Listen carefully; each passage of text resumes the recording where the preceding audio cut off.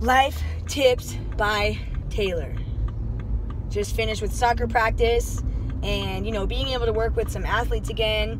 I've just been reminded that so many of us let other people in our heads.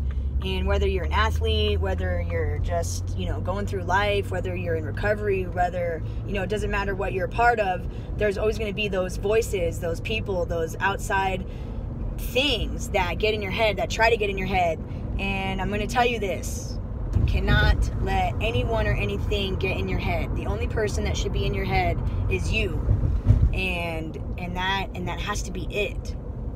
When negative things happen and your mindset starts to get negative and you start to get down, there has to be something and someone that needs to pick you back up, and it's super essential to be that person, to be the person, to be your own hero, to get in your head and tell yourself that everything is fine, to be the person to push yourself further, to be your own hero. I can't say that enough. It's so important to learn how to motivate yourself and learn how to push yourself to your highest limit.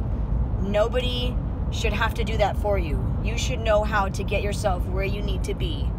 And like I said, it doesn't matter, what you do.